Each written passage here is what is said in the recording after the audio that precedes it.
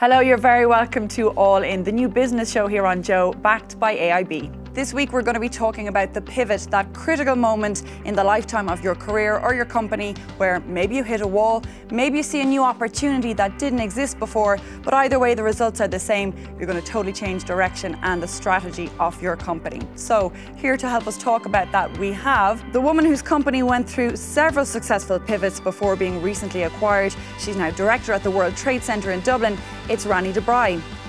And the man who spotted the major opportunity in digital media right back in 2007, Niall McGarry of Maximum Media. And in the All-In Trailblazer hot seat, we have a man who swapped finance for fitness. Now his health supplements are on the shelves of some of the biggest stores in Ireland and the UK. But before we get to all that, time for some housekeeping. If you haven't already, why not hit subscribe to get the full show on podcast or on YouTube. We are also, of course, on Twitter with the username @allin_business. We're on LinkedIn and Facebook too, and you can contact us anytime, any platform, using the hashtag AllinBusiness. Joe presents All In, together with AIB, backing Irish business. So let's get started. Niall and Rani, the topic of pivoting, always an interesting one. Let's start with the moment in your career that you figured out it was time to pivot. Yeah, so I had started my business as a virtual assistance agency just at the peak of the recession. And the reason I actually started it was because I was invited to leave my job at the time. That's curly finger, I think it's called. There you go.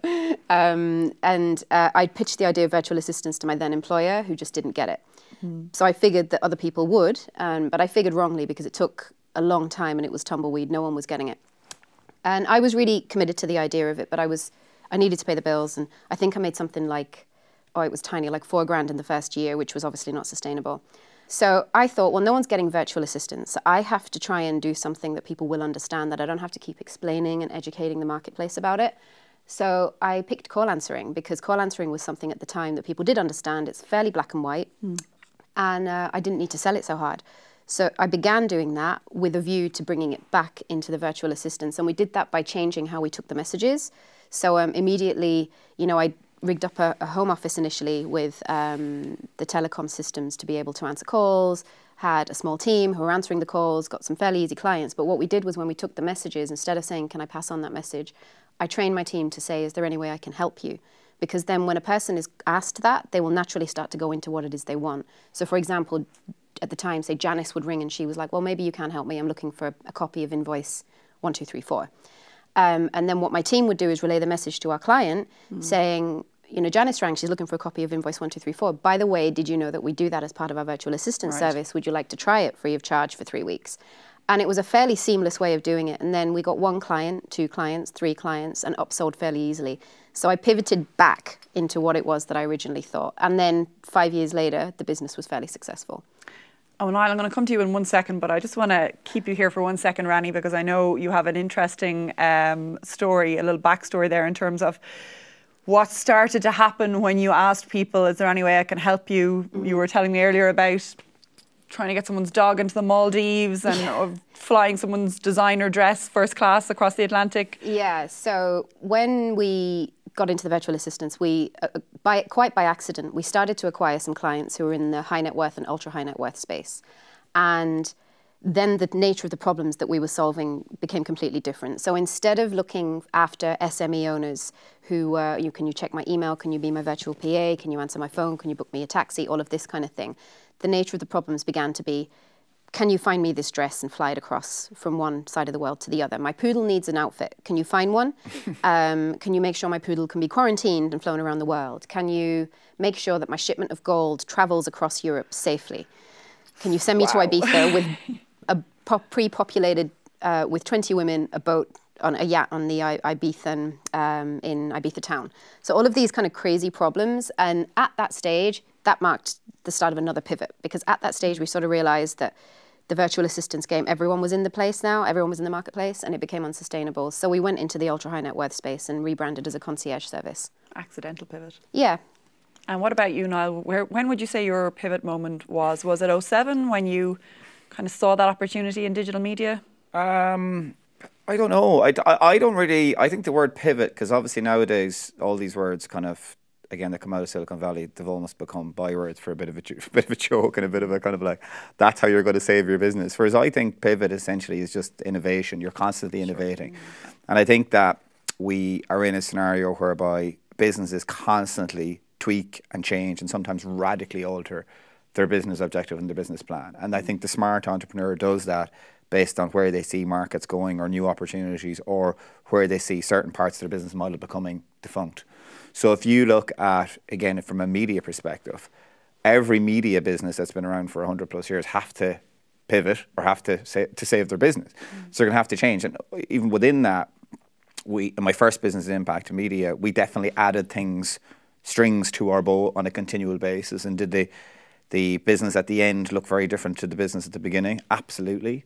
And that's why it's very, very difficult to write a business plan. And we know our good friends at AIB love business plans when you're going out looking for funding. But at the same time, it is very difficult to write a business plan over 5 years. So I don't so much obsess about pivot, but what I'm obsessed with is innovation and the fact that you constantly need to tweak and change your business model to stay ahead of the curve. And we're living through absolutely out and out disrupted time. And that's why kind of this word pivot has become so famous, in that if you throw a certain amount of shit at a wall and it doesn't stick, you've got to go a different direction. And that's just life, and that's just business. But the people who don't, or the people who kind of think pivoting is bad, are the ones who absolutely say saddle stitch the business plan and potentially fall because of that. So I absolutely love the idea of innovation. The challenge can always be, and I've kind of touched on this before, is that bringing people along the journey. What you've got to do as a leader is come across as someone who accepts and embraces change readily, but not necessarily schizophrenic, or not someone who just constantly doesn't seem to know what they're doing. And that is a big challenge. Yeah. And that was going to be my next question, actually, for both of you. I'm interested in timelines here, and especially maybe if you're writing business plans for someone like AIB, or got something to prove and you want to lay out your map for the next while. How do you know when to pivot, when you're pivoting too soon, and what's the difference between, how can you know the difference between pivoting and I just didn't give this a chance and I jumped the gun and, you know, maybe even freaked myself out, saw problems that weren't there? How can you know your own mind there? Well, it comes down, again, I've talked about this before, it comes down to the gut instinct of the entrepreneur. So the key to people who succeed in business is understanding their gut and what their gut tells them on an ongoing basis. And again, it has been cliched. So there's lots of business vernacular that's overly cliched and then undervalued. And I think that's one of the things, because ultimately intuition is what decides and dictates all your business success going forward. You believe, almost like a mystic Meg, kind of crystallizing kind of in your mind where you think things are going to go. And that is going to happen on a continual basis. You've got to be able to kind of decide that, let's say you went down a certain road, you brought the team down and it's not the right road, you've actually got more clarity.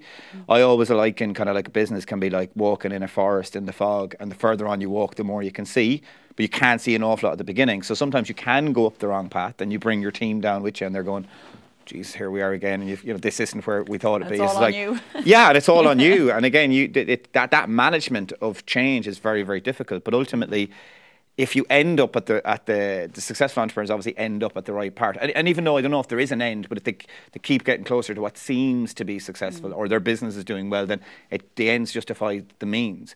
But there's no exact point, I don't believe. I think that you could have a very specific vision for your business for the next 2 to 3 years. And definitely from our perspective, you cannot plan much further than that. You cannot plan. Like, I like to think decade to decade. I think successful business people do think decade to decade.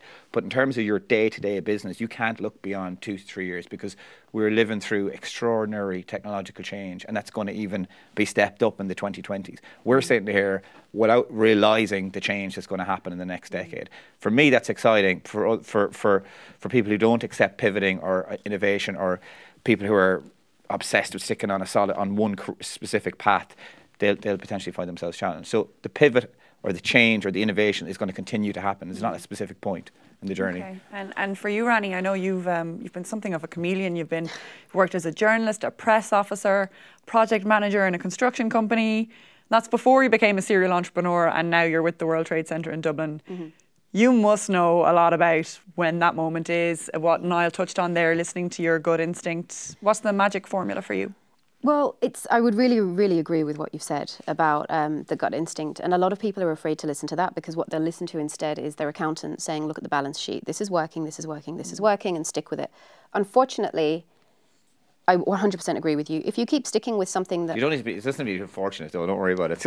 Sometimes people do, but... But I mean, sorry, you mean, I agree with you fortunately, but unfortunately. Yeah.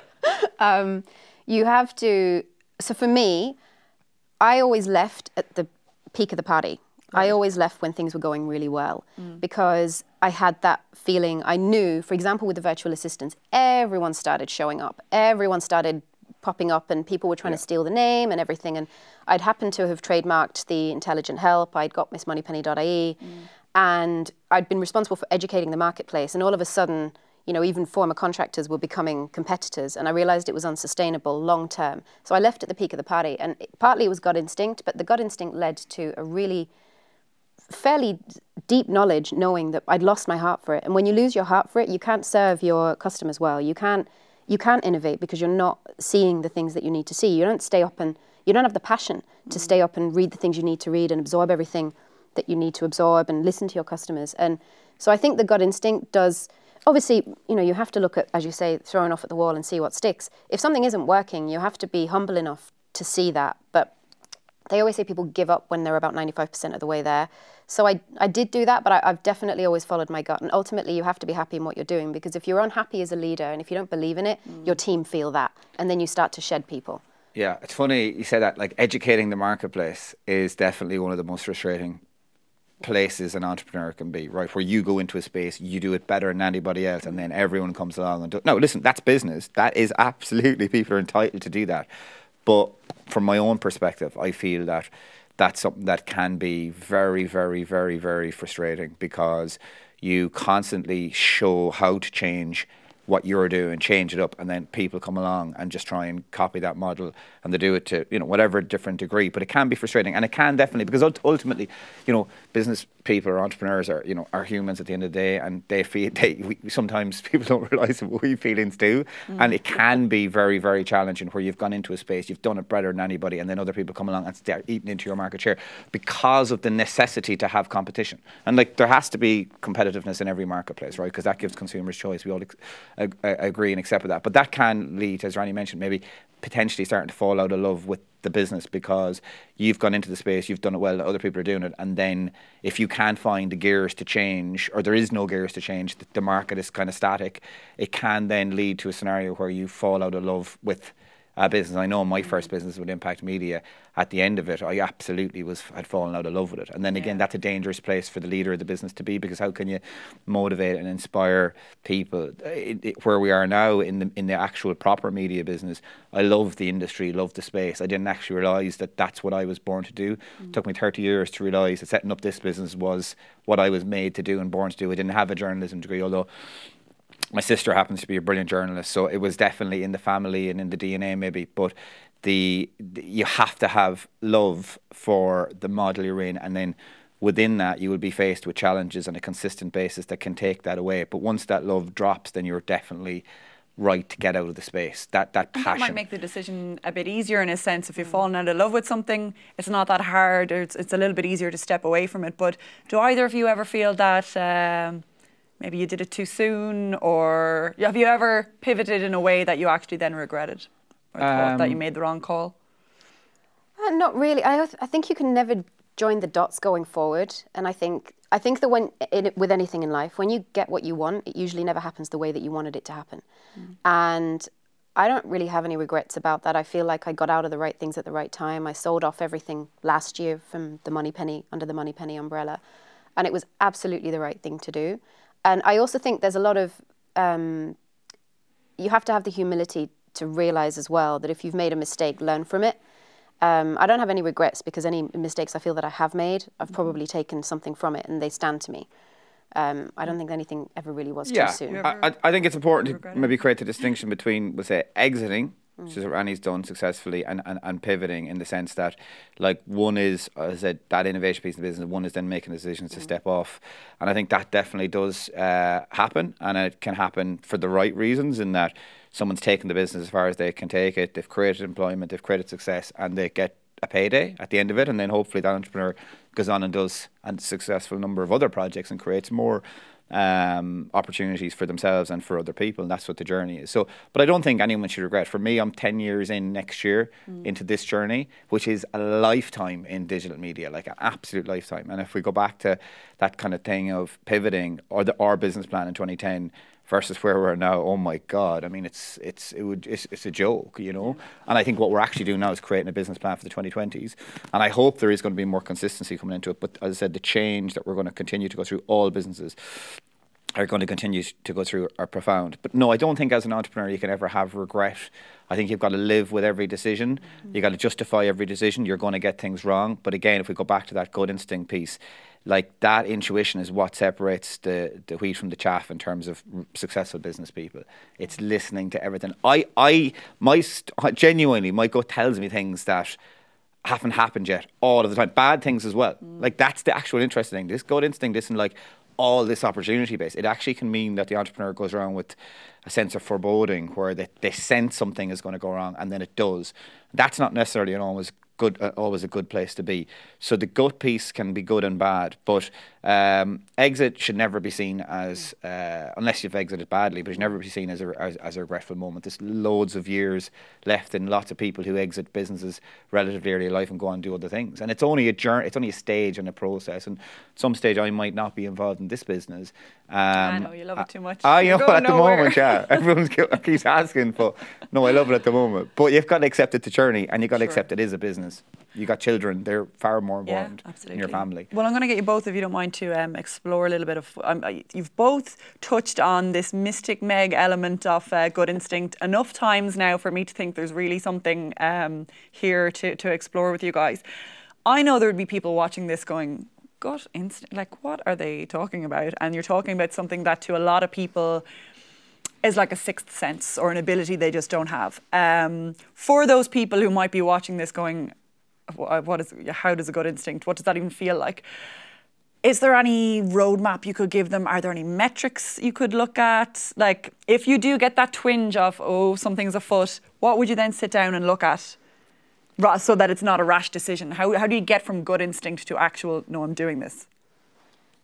I think that there's a fine balance between being sensible and practical. So anyone that's sitting there going, well, I'm going to leave my full-time job to go and explore this idea that I've got, I would always support that 100%. But as you've said, if you've got bills to pay, food to put on the table, you have to do your research. So don't be silly about it. I think you have to investigate the thing that you really think. So if you're going to go around making a chocolate kettle, obviously that's not going to work. But I think that you have to have a really good understanding of it. You have to be passionate about it. And I also think that if you, one of the things that no one tells you when you start out is how long it'll take to get paid. So it'll take double the amount of time you think and 3 or 4 times the amount of work. And that's why you really need to love what you do, because something needs to keep you going. So there's a lot of people that I see are starting businesses here and there and never finishing anything and never taking anything to fruition. So if you can do something, even if it's on the side for a little while, to prove even to yourself that that's something that can A, work for you, B, works full stop, and C, may pay you, you have to prove it to yourself first, I think, because making a rash decision is probably not something I would, unless you're forced into it, I would ever advise. Sure, unless you're invited to leave. And I was invited to leave, so. And what about you, Niall? Just so we don't get letters in going, he told me to follow my gut instinct and I did, and look at me. Yeah, well, look. What's the caveat? I would say there's 2 elements to it. One is people who are going to go and try and set up a business, and the people who are in business successfully and try and break into 2 in business successfully, and then how does their gut instinct work? For me, and again, touched on it before, you know, the gut instinct at the startup phase isn't actually, I don't want to say as important. I want to move beyond the gut instinct to decide whether to set up the business. It's like that's more than just gut instinct. That is being brave. That is really making a big decision, as I said before on previous episodes, that could impact on your life, and you've got to be right to do it. But when you do it, you just got to just jump and do it and go at it, right? I'm right down there on that part of it. I think we've been there before. People who are running successful businesses, how their gut instinct works generally is they become very, very, very in tune with the industry they're in. Again, good people, right? They become very, very in tune with the industry that they're in. So therefore, they can see and sense trends probably better than any of the employees because they obsess about it. One of the things as well with people who are running businesses, and we talk about this, what is an actual working week for someone who runs a business? There is no in terms of employment. There is no contract that an entrepreneur signs up to. You can't stop yourself thinking about the business 6 o'clock on a Saturday evening or 5 o'clock in the morning if you're up early on a Sunday. Like, you can't stop. You can, but you can't decide if you can or not. When that business just slips in, if you go for a run, does it kick into your head? It may or may not. And again, as people go on, they'll have other things, other challenges they'll have to face in life. But ultimately, because you're so emotionally attached to the business all the time, that then makes you emotionally attached to the industry, and that makes your gut continue to tell you stuff. So what I'd say to people who've not been in business is, if they're going into a specific industry, they can't have a good instinct for that industry until they get into it. Now, they may have a good instinct as regards, this is why I want to go into this space. But when they get in and understand what their competitors are doing, understand where their market is going, understand what their staff are thinking, then your gut instinct starts to really, really, really come to the fore and take on a life of its own. And genuinely, I do believe it is the number one it's the number one thing a person can have, because as Rani mentioned earlier, you can listen to accountants, and I've often, brought trouble on myself by not always listening to accountants, but I guarantee you, I've built more successful aspects of the business by just ploughing my own way and deciding what I want to do, because the entrepreneur or the partners at the top of a business have to have a shared common goal, and then what dictates how they get there will often be gut instinct on the way. So, and it's not the accountant's baby either, Like, no, well, yeah, in some cases it is, but a lot of cases you're right, it isn't. And you've got to bring a team of people. You've got to go and try and create a business, and it's down to the entrepreneur to build the thing. That is their job in the business. Their job is to drive this thing on. So you can get to X next year and think you've done well, or you can go to Y. And sometimes the people who get to Y will be the people who've just decided to listen to their gut instinct and not be reined in by a more practical response to something. So I think that for people running successful businesses, the gut instinct is something that will continue to grow and grow and grow. And don't worry if you don't have it at the beginning, because it comes from understanding your market better.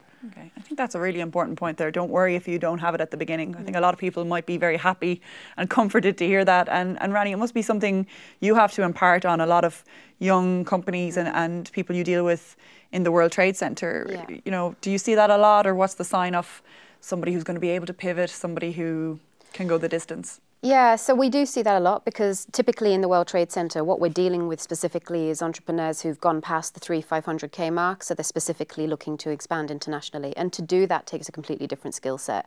The one thing that I actually hear quite a lot, which is surprising, is that the entrepreneurs will come to us, they have that goal in mind, so they want to get to they're the ones that want to get to the why, they're following their gut instinct. They've decided this is something that they're going to do. But when they never really think about the money, they understand it's going to come. So they don't let themselves be held back by the things that other people probably would think that would hold them back.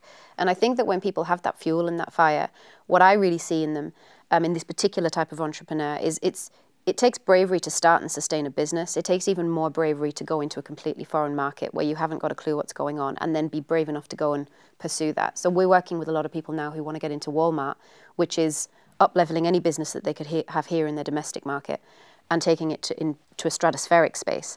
So it takes real guts and courage to do that. And I think that you need the passion and the fuel and the fire, and everything else tends to come along with it. So the trend that I'm seeing and the conversations that I have is people just have this one goal in mind, and they'll pretty much do anything to get it.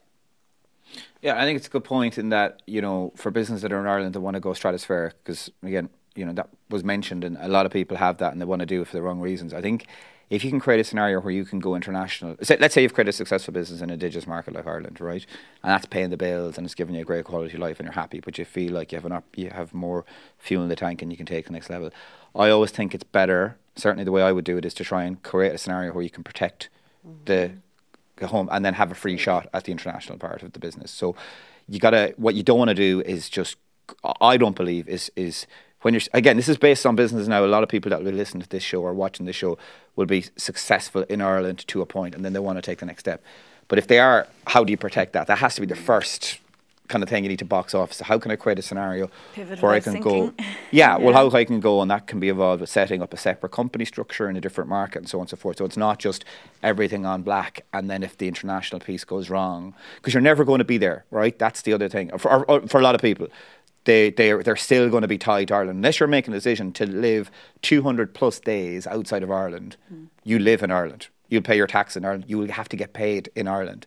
So if you're not there as much, then you've got to be prepared to, you have to protect the Irish business first and then go on and take the crack at it. So if you can do that, that sets you up nicely. If it's a partnership scenario, or there's 3 or 4 partners, definitely I would advocate that. Same thing, protect the Irish business, but that 1 or 2 of the partners, depending on how many it is, have to go to that market and live and breathe it. I know one company in Ireland that is very successful in Ireland. They're going to another market. They're going to the UK. One of the partners is making the decision that they're going to live there. And I'm like, bang, And that is Cogs the and right Marvel thing did that to as do. well, remember when we Yes, went? of course. Jane is based here. Yeah, and Roisin went off to the US. And Roisin, and give up a huge amount. Like, I mean, Roisin has a young family, and give up a huge amount to do it. Because when I met Roisin on the EY Entrepreneur of the Year in 2017, that was one of the things I was struck by, was that the raw sacrifice. And again, like if those 2 individuals sell that business for tens of millions, people will forget the sacrifice that they have made to do that, because that cannot have been easy. And they're the things that entrepreneurs do and sacrifices they make all of the time. And it's often forgotten in the heat of the moment when people just see I think it's that whole thing of like, you know, people see the iceberg, you know, that meme that goes around, they see the top and they don't see what's underneath. Yeah, absolutely. But in that example, Cogs and Marvel, they're going to extraordinary lengths to make their business a success, and I wish them the very best with that. Great. Well, look, we're going to leave it there for this particular conversation, but stay with me because I'm going to come back to both of you in just a few minutes for your one to watch. My next guest spent many years in finance, managing banks and his own consultancy firm before being offered an opportunity he couldn't resist in a totally different industry. He gave up finance completely to become the managing director of a company manufacturing and selling health supplements. Those health supplements are now on the shelves of the biggest retailers in Ireland and the UK. It's Daithí O'Connor of Revive Active. Daithí O'Connor, welcome and thanks for being here. Due to the nature of today's show, it's about pivoting. You have done one of the most amazing pivots I've ever heard of. You went from a lifetime in finance into health supplements.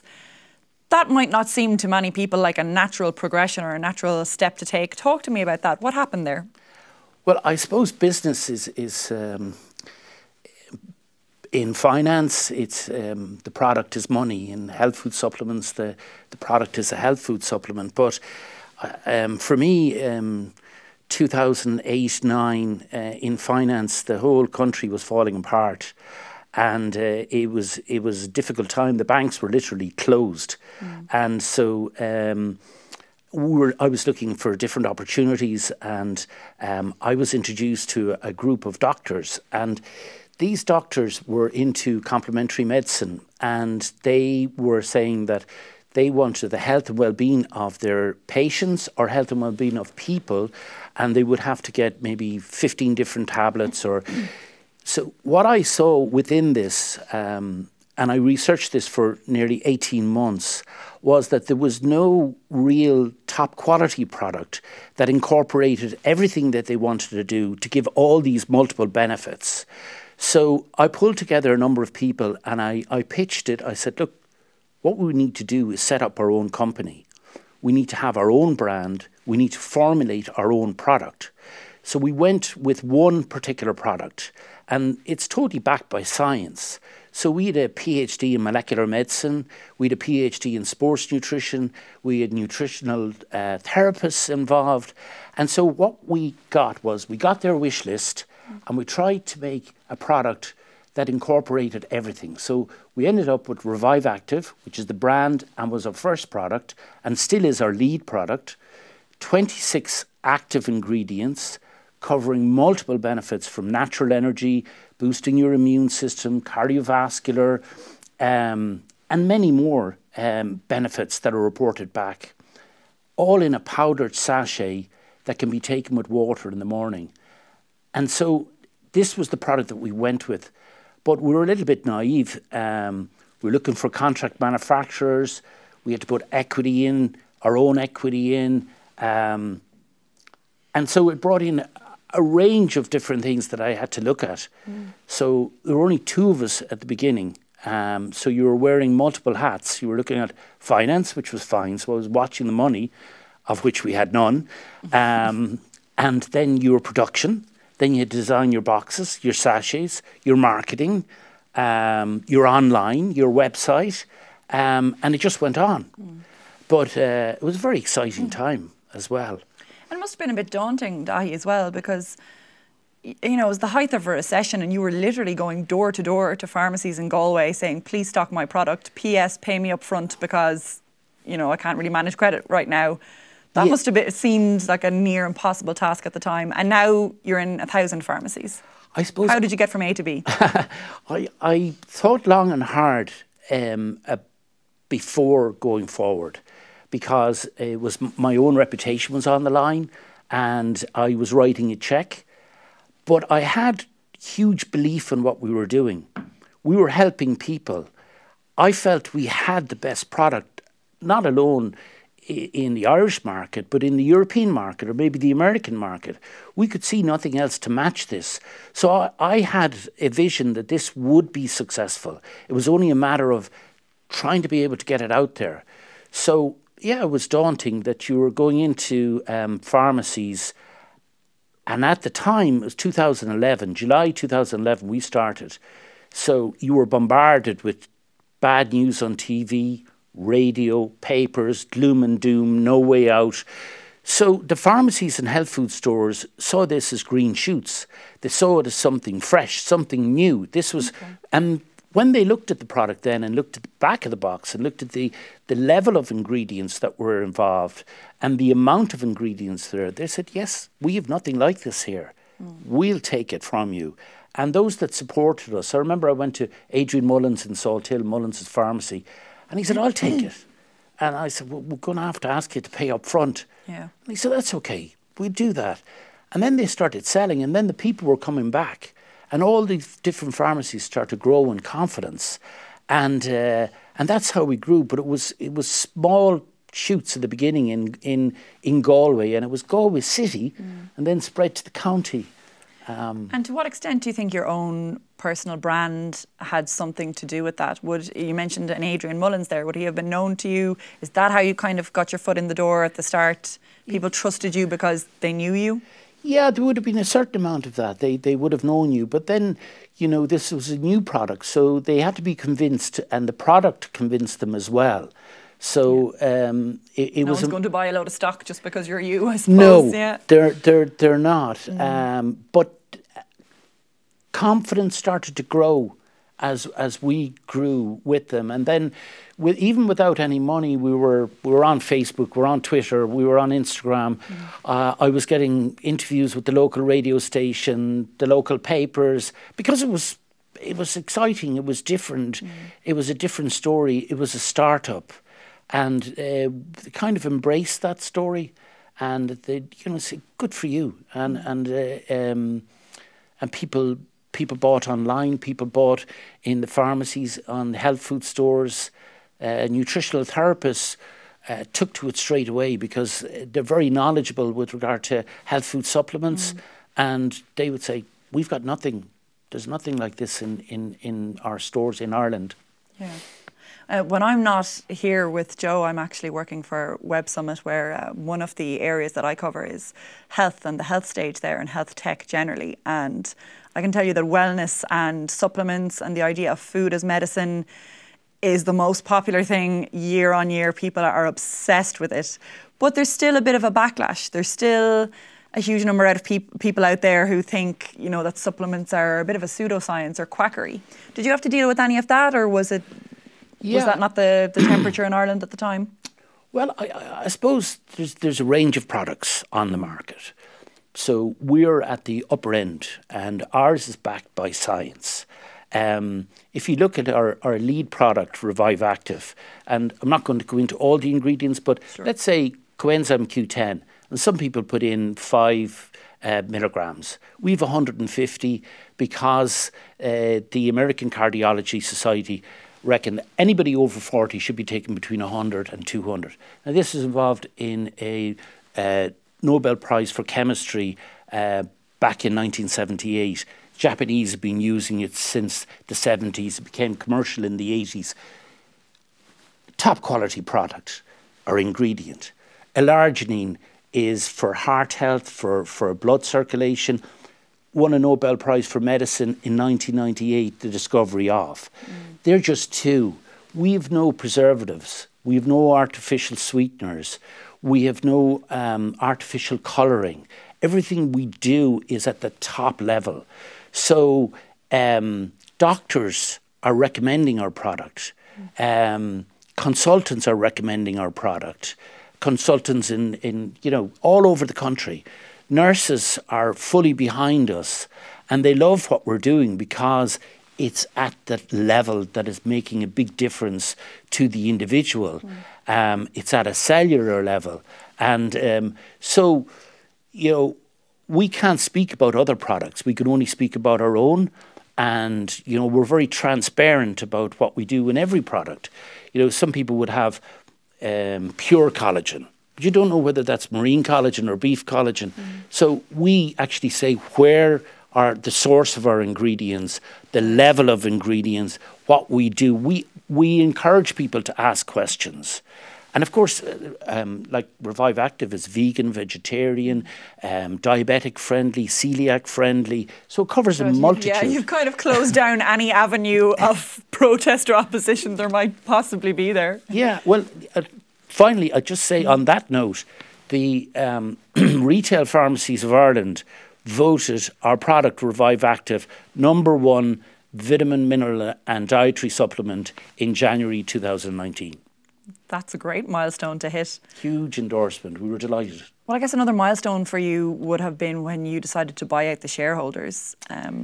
Yeah. Tell us how that went. Was that something you always wanted to do, or were you just confident based on how things were going? Two main shareholders. I was majority shareholder, and I had another executive who was a shareholder. And it's one of the things that happens in lots of companies that shareholding, and it can kill a company, yeah. It can kill a company. But we got to a stage that he wanted to go his own way. I had a vision of where I wanted to bring the company. He didn't fully share that vision, but it was amicable then. So if somebody is not really interested in the vision or where it's going, it's best and that they move on, and they have other interests then that they can get involved in.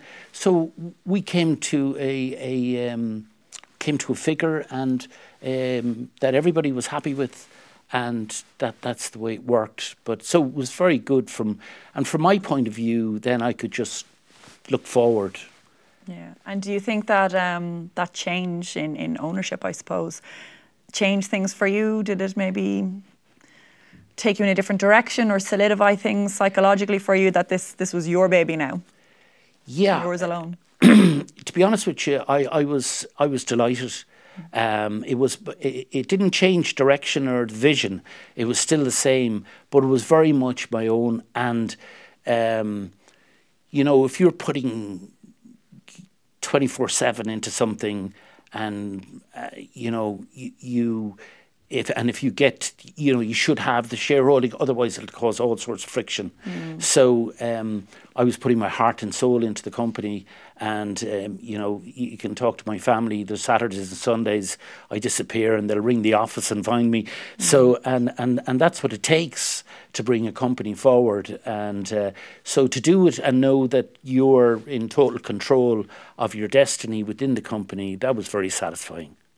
And it must have been very satisfying too to move jobs from Wales back to Mullingar, isn't it? Yeah. So you're manufacturing now at home? Yeah, well, the Brexit in 2016, so we had to... whenever. Whenever is right. We were looking at that, and we always wanted to bring our manufacturing back to Ireland, but with the expansion of the company, you're always looking at the figures, you're looking at your cash flow and the investment it would take. And we were looking and say, well, could we afford to do it, to bring it back to Ireland? And then with Brexit, and you come to 2017, the question was, could you not afford to do it? And we had to make that decision. So our head of production is Colm Horton, and Colm has been with the company for the last 3 years. He was the one really that was the main instigator. We found the premises, we both looked at it, but he has huge experience in this area. We mapped out and we made a state-of-the-art premises. We were backed by our bank, AIB, and we opened for business in March. Most of the people who are employed there are local. Enterprise Ireland backed us as well. 10 new jobs. We're in full production in Mullingar. We still have Wales. If there's a hard Brexit, we will have Wales as a standalone. But even for contingency and for our relationship, we've a good relationship with them, we still have Wales there. And I'd say if there's no hard Brexit, hopefully there isn't, we will look at Wales, because we would see maybe in the next year or two capacity will cause an issue, and we could end up doing double shifts in Mullingar, and it's great to have Wales there.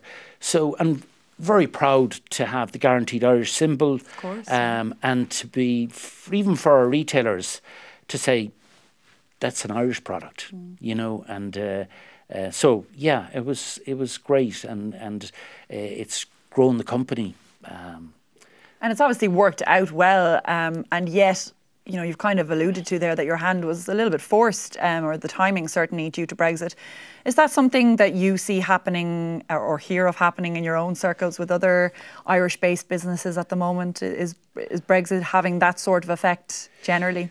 Yeah, I think there are some that are just wait and see. There are some, particularly the larger firms, have all taken action. They're all prepared. And then there's others that have been trading for a long number of years and just said, well, look, if it happens and we can't export to England, we'll just close up shop, which is, it's very disappointing if that's going to be the case. So, yeah, but Enterprise Ireland have been saying, prepare for the worst since the beginning. And there's been roadshows and information for everybody. So, it's not as if people weren't warned in advance. And finally, Daithí, the topic of this show being the pivot, and you've done a pretty epic pivot in your career, as we've outlined. What would you say the next pivot is likely to be for you or for the company? I know you've entered some brand new markets in the last while. Yeah, I think there's a lot of growth within Ireland, and I think we have new product development. We have our own R&D department, and we've collaborated with the Kerry Group and with the University of Northumbria. I would see us doing, new product development, definitely in collaboration with one of the universities in Ireland. From a business growth point of view, we'll expand in Ireland. We've huge opportunity in the UK still, and in London. 10 million people, cosmopolitan city, won't really be affected by Brexit. They still have, a lot of the people coming into Selfridges, and we're stocked in John Bell and Croydon off Harley Street. They have a different mix of people coming in there.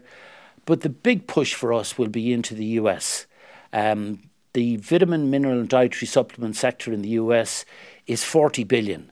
If you compare the US to the UK, the US consumer is 5 times more likely to buy our product than the UK consumer. We've been, myself and Colm Horton, our production manager, were in LA last November looking at manufacturing facilities and logistics. We've done huge amount of research because we have to change all our boxes and branding to introduce product into the market. We expect in early 2020 to introduce our first product on a digital basis into the East Coast. But I see this as a massive growth area for us. I don't believe that there are products like ours on the American market. They've embraced the supplement culture. We think we can even take a small amount of the market there would be colossal, and even from an Irish point of view, there are doors that are open to us there, and also all the social media are the same, And we have customers in the States as it is. They buy from us online. So they're unsolicited and they're buying from us. So I would see that as a major growth area. And do you think will FDA regulations and approval be an issue when you want to go from online to on shelves? No. It would be the same, but our product will be produced in a registered FDA-approved facility. That cuts all of that out. And you mentioned that the unsolicited sales online, Ghana and Afghanistan and New Zealand as well. That must be quite a confidence boost to see people organically find their way to you from such exotic locations. We've sold into 43 different countries online, from Ecuador to Afghanistan, and believe it or not, we actually did a shipment last week, a retail shipment to Nigeria. We have a pharmacy chain of 30 pharmacies that have bought through an Irish connection. But there's 150 million people in Nigeria. All the missionaries that have been there mean nice that big market. Yeah. Their patron saint is St. Patrick. But it's just New Zealand, Afghanistan, UAE. We've shipped all over the world. Well, exciting times in the past and in the future for you, Daithí, it seems. Thanks so much for being with us. Well, thanks very much, Yvonne. And I'd just like to say that I'm just here on behalf of the Revive Active team, and we're really lucky with the team that we have, from the production to the sales to the marketing. It's a really combined effort. Daithí O'Connor there with a pretty epic pivot story. Now, still with me are Niall McGarry and Rani Dabrai, who are about to tell me what their one to watch this week is in business. What about you, Niall? Let's start with you. I suppose I'm following the story that Brian kind of brought to our attention a couple of weeks back, Brian Caulfield, where we're talking about WeWork, and far away from me to wish ill on any other business, but this is a big landmark moment for the venture capital world and for the world of business that we're in at as we know at the moment. That some of these huge, gargantuan San Francisco-based unicorns that have come out of nowhere in the last 5-10 years, and what are they built on? So WeWork are in a scenario where at the moment where it looks like they're burning about 750 million a quarter, and have maybe cash reserves of about 2.5 million. So you can see that the challenge that creates. They went for IPO, pulled out of it. I think the media or their PR people are dressing it up as a kind of a scenario where it's like, it was too early. But I think there's a big, big question mark. Brian knows about this space far more than me. But what's interesting for me is how many people they have employed globally, how much is at stake here, and how again SoftBank too. Yeah, exactly, and that could have wider. But ultimately, it's this thing again of like certain businesses that are built up to be huge things that are built on sand, and they could come down. And I just like this could trigger some big economic challenges for the world economy, because obviously those challenges can come from what seems like relatively innocuous collapses. So just keeping an eye on that story still, and I kind of advise anyone in business just to watch where that's going. We all wish them well. We all hope it all works out there, but it kind of brings back from an Irish entrepreneur perspective of, but don't build your business on sand, build it on sustained profitability, and that has to be the mind's eye of your mission from the very beginning. From an industry perspective, one to watch, I really think, and it's interesting with the Revive Active story, the Revive brand story, the health and wellness, beauty, I think that's an industry that's really, really catapulting now into the stratosphere, because over in the States, it's been a fairly stagnant industry for quite some time. So there's been a few big players that have dominated it. And now these big players are actually going along and buying up all of these unique, innovative brands that are coming up. So something like Pestle and Mortar, for example, which is an Irish brand. The Revive, they're all really unique and interesting because people want something that's natural, organic, different. And this is a space that's really, really growing. And that's what we're seeing. Definitely, and that keeps coming up for us, doesn't it? We've had Samuel Denigan, we've had the Skin Nerd, Cali Cali has come up a few times. I think both of you would probably agree then that wellness and healthy living is the one to watch generally at the moment, isn't it? Well, yeah, I mean, because it's an area that's been like grossly underserved, because if we go back to the 1980s, probably people didn't take themselves as good a care as themselves as they need to. So obviously this is just going to be a space to continue to grow in, because there's just this, now there is a lot of brands going into that space right now, okay, and the people who can tell their brand story the best are the ones that are probably create the most market share. But with Sam, who I know is going to be a big part of the show here, and we're going to be documenting and following his journey in America. That's really, really interesting because it goes back to the Cogs and Marvel thing. Sam is uprooting his, again, wife and young child to go to America, to put down roots, which will be the series we'll be doing, to actually go and chase the dream in America, despite having a very successful business in Ireland and the UK. And I really wish him well. Raised 18 million very recently. Again, he has to put it to good use. I've always say you got to raise the cash and then use it and then build something bigger. But I've no doubt with someone like Sam, his etiquette and business manner is just top class, and we've done a lot of dealings with him, and I wish him the best. But we're looking forward to documenting that journey and see where this revolution in food goes. And it's great to see Irish brands at the forefront of it, though. I do think that's something that we have a unique take on. There is, like, it's only when you go abroad and you go to a supermarket in Spain, for instance, and you get frustrated by the absolute lack of anything that's not just massively mass produced. When you go to, you know, supermarkets in Ireland, there's just such an array of different options. So I'm lactose intolerant, so everyone thinks I'm vegan, but I'm actually allergic to milk. But I get a Nobo tub of ice cream every weekend as my kind of treat, and it's just like it's made, I think it's middle nowhere. I'd love to know the county, I should know the county, but it's just made in the middle of Ireland, and again, it's just a great brand doing great stuff, but it's great to be able to get it. I think the frustration would have been 4 or 5 years ago, you wouldn't be able to get these things. The perks of globalisation, I guess. Well, supermarkets are starting to see it, and they're all getting on this. So it's great to see Irish brands at the forefront of this health and fitness revolution. Okay, guys, thank you so much. That's where we're going to leave it. Niall McGarry of Maximum Media, and of course Rani Dabrai of the World Trade Centre Dublin. Thanks for being with us. That's it for this week's show. And thanks to our partners in AIB for backing All In. Now, on next week's show, we'll be talking about the money, how to raise capital for your company. Of all the options out there, which one is the best one for you? And if you can bootstrap, should you?